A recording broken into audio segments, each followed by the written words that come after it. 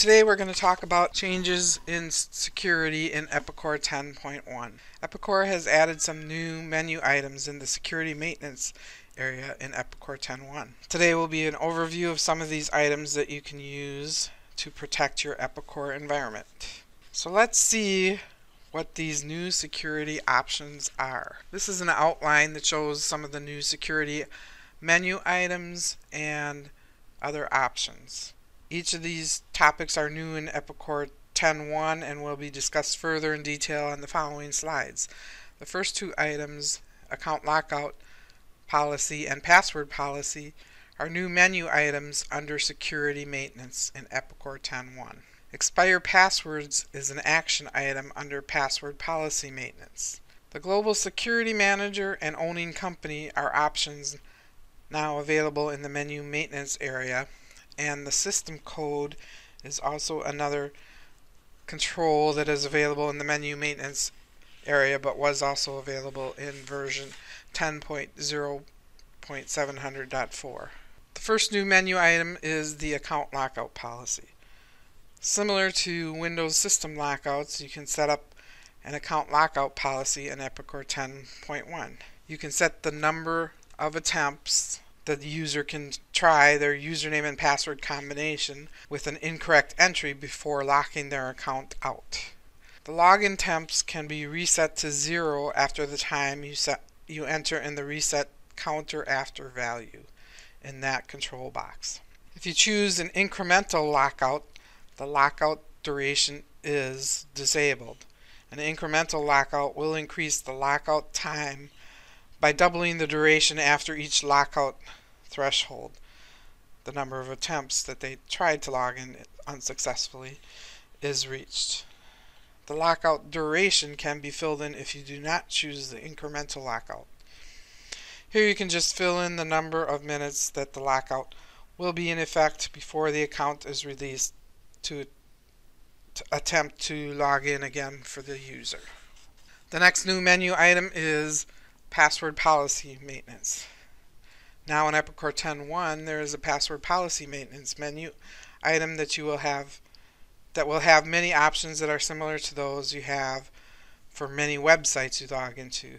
You can set the minimum password length, the number of characters. You can choose to allow the user ID or username to be part of the password, any or all portions of each. Remember, this makes it easier to guess passwords. Unchecking the Allow Username option then enables the Match Length box control. You can then fill in the relative number of characters that can be entered from the username. Forcing the user to have X number from the username is how I'm interpreting this. This is my understanding from reading about this option. Due to limited time, I have not tested this option. The options in the character categories can be checked or unchecked if you want to require certain characters. The minimum categories box indicates how many of the above categories you would like to require. Choosing all the character categories disables the minimum category box.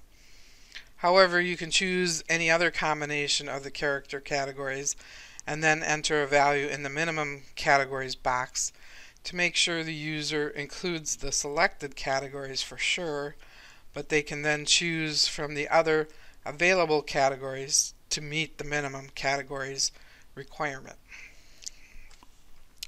Finally, you can choose to allow users to save their passwords. The next new security item in Epicor 10.1 is an option available called Expire All Passwords. This option is available in the Password Policy Maintenance menu item. By using the Actions menu, you can click on Expire All Passwords. This option will clear all passwords for active user accounts. When you create or change your password policy, you would use this option to make sure all new passwords adhere to the new password policy.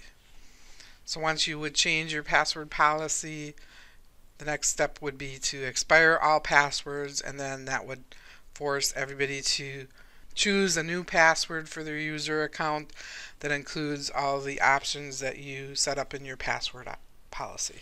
The Global Security Manager option. On the menu maintenance item in Epicor 10.1, Epicor has now added a Global Security Manager only option. This is the highest level of security and prevents users, even with Security Manager access, from using these menu items unless they also have the Global Security Manager option. As shown here, you enable and disable the option in the Epicor Admin Console. You would choose your users for your environment and then right-click on a specific user to enable or disable the Global Company Security Management. Most often this option is used in software as a service or Epicor hosted environments. The Owning Company option. Also in menu maintenance, Epicor added the Owning Company box.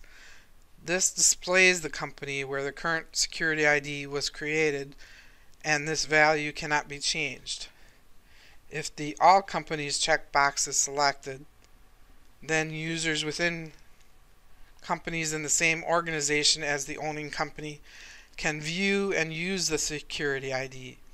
However, only users within the owning company can make changes to the security ID.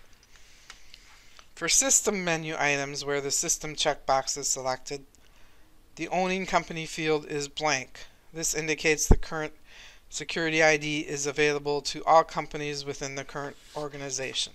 The system code. This is another control box item also added in the menu maintenance.